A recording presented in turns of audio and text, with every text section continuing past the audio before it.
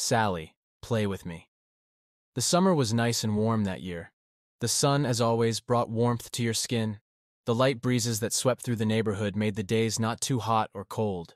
It was simply perfect weather. But one summer Sally will never forget. Sally was a young girl, 8 years old, long curly brown hair, and bright green eyes.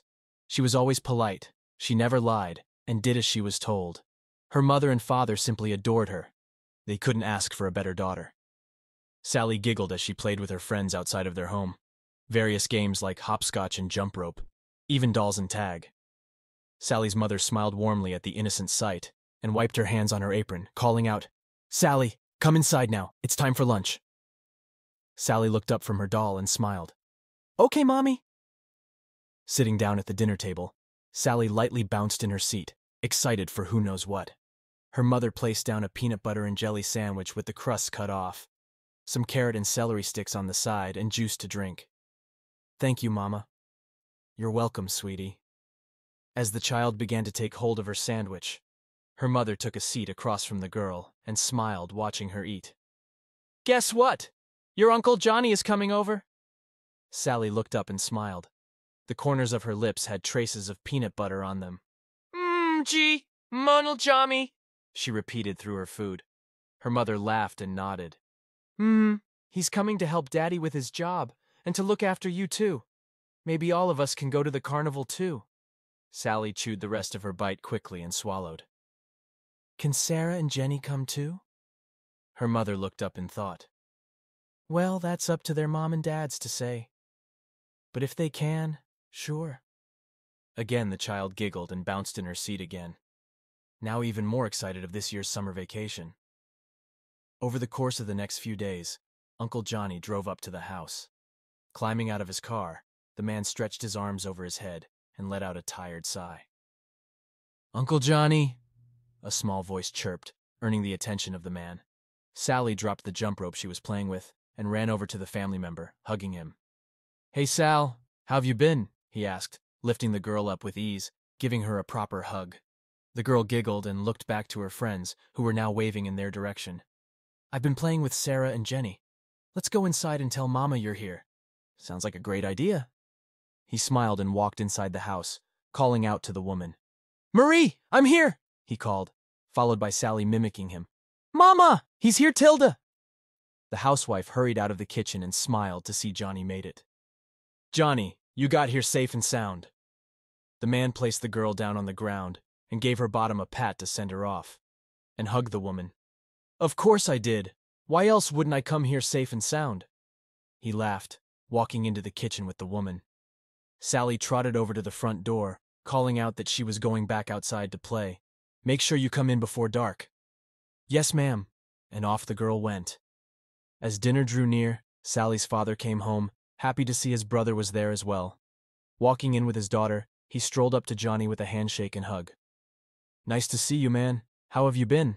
he asked, crossing his arms, watching his wife set the table up for supper. Johnny gave a shrug of his shoulders, fiddling with his thumbs. "Karen and I split up." "Oh, that's terrible. I'm sorry." Johnny shook his head with a smile. "Nah, it's all right. I'm happy. I can move freely without having someone constantly wanting to know where I am and what I'm doing." The two men laughed together, making their way to the table to eat. Thank you. I'm glad you like it." It's yummy, Mama." The adult smiled and chuckled from the child's praise. Plate after plate was empty, and Sally began to yawn over and over again, rubbing her eyes with her hands. Her mother smiled and gently rubbed her back, shoulders, fiddling with his thumbs. "Karen and I split up." "Ah, that's terrible.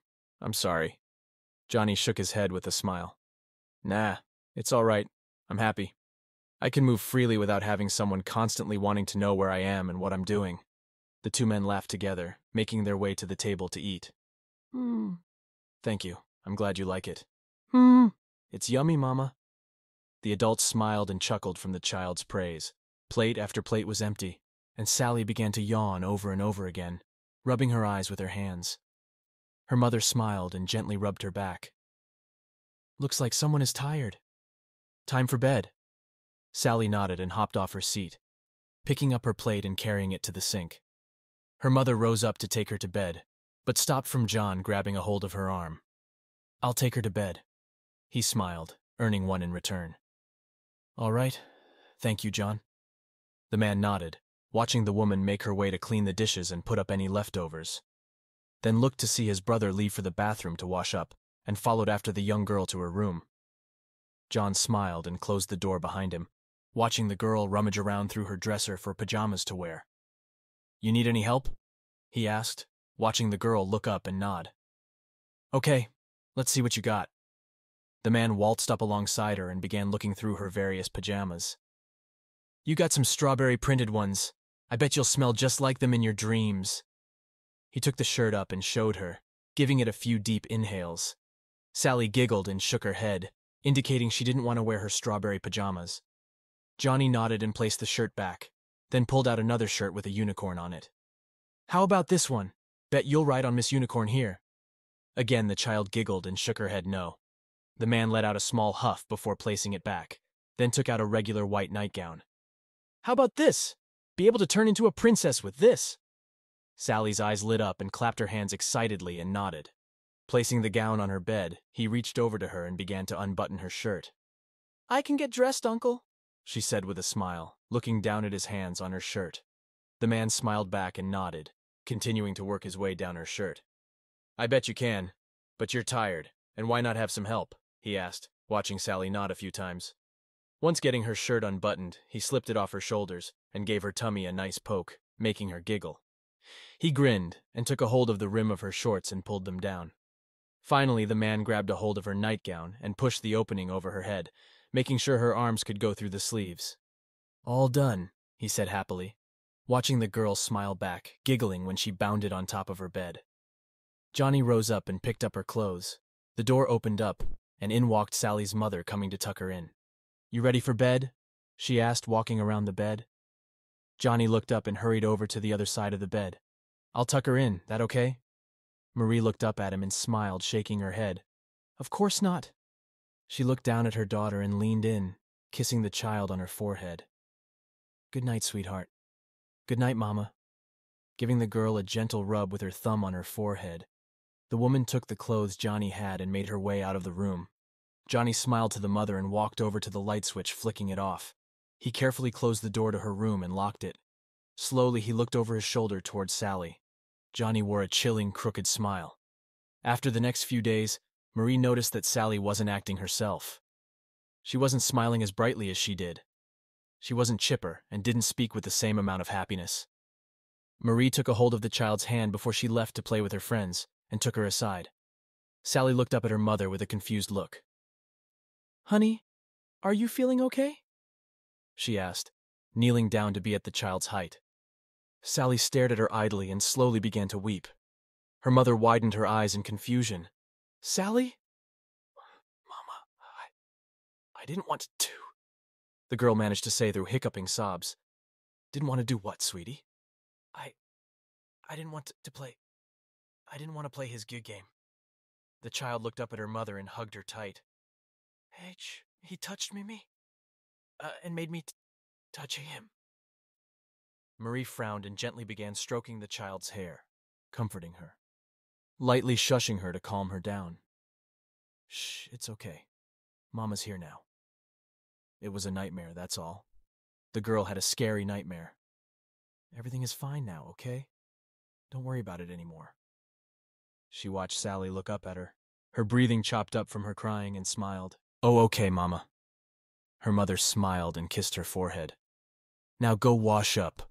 Don't want to play with your friends with a dirty face." Sally let out a small giggle and ran off to the bathroom to wash her face. Later that day, Johnny and his brother came back home from work. Frank sighed, smiling when he saw Sally wave to him. The father waved back and closed the car door, making his way up to the house. Johnny looked up at Sally as well and smiled, waving to her. The child's smile slowly wilted, showing less happiness in it, but waved back as well. Johnny also walked inside the house, pausing when he heard the conversation between his brother and his wife. "Sally what?" Frank asked. "She had a nightmare, a very bad one. She said he touched her." "Well, who the hell is he?" "I don't know, Frank." But it was only a nightmare. I just wanted to inform you of what's been going on with her and why she was acting differently. Down quickly, thinking fast. He put on a smile and walked into the room, making it look like he just walked into their conversation and rose his brows. Whoops, did I interrupt something? He asked, watching the couple shake their heads. Johnny smiled again and thumbed back in the direction of the car. I'm going to head to the store. You need anything, Marie? The woman smiled and looked towards the kitchen. Yes, actually. Can you get me some eggs, milk, bread, and juice? Johnny nodded, about to leave until he paused. Sally wanted to come along too. Just wanted to inform you. Marie smiled. Thank you, John. He nodded again and made his way out of the house, keys in hand. Looking out to Sally with her friends, he cupped his hand over his mouth. Sally! The child looked up at him and stared. Come on, let's go to the store. John made his way over to the car, gesturing for the girl to follow him. Sally sat there for a moment, then placed her dolls on the grass. I'll be back. Please watch over Marzipan and Lily for me. Jenny and Sarah smiled and nodded, continuing to play their game of dolls without her. Sally reluctantly made her way around the car, climbing into the passenger seat, and buckled herself in. Did Mama want you to go to the store? She asked. Johnny nodded and put the keys in the ignition, turning it on and backed out of the driveway. Yep, she wants me to get some food for her. Maybe I can get you something too. He grinned, looking down at the child. Sally nervously smiled back and looked ahead, watching the scenery pass by. As soon as they got to the road leading to the store, Sally noticed he wasn't slowing down to turn into the parking lot. She furrowed her brows, confused, and looked up at him. Uncle Johnny, the store is back that way, she said, pointing in the direction of the Whole Foods store. But nothing came from the man. He just continued driving, a very faint smile on his face. The child sat up and looked past the back seat, watching the store slowly grow smaller till it was out of sight. Realizing they weren't going grocery shopping, the child watched her uncle drive into the small parking lot in the community park near town. No one went to the park on Sundays. Sally felt nervous. Her breathing quickened, watching the man with wide eyes. Johnny put the car into park and turned the ignition off, looking to the child, anger obviously showing in his features. You told your mom what happened, didn't you? He asked, watching the girl frantically shake her head no. You're not playing the game right, Sally. His tone almost had a slight singing to it. The man reached over and pulled the girl to him, ignoring the struggling she was putting up and her whimpering pleas. You said you'd play the game with me, Sally! You lied to me! Opening the car door beside him, the man climbed out along with the child and shoved her to the ground, quickly pinning her down, ignoring the cries and writhing the child was making. You have to be punished now for breaking the rules, he said in that slight sing-songy tone and began to unbuckle his belt.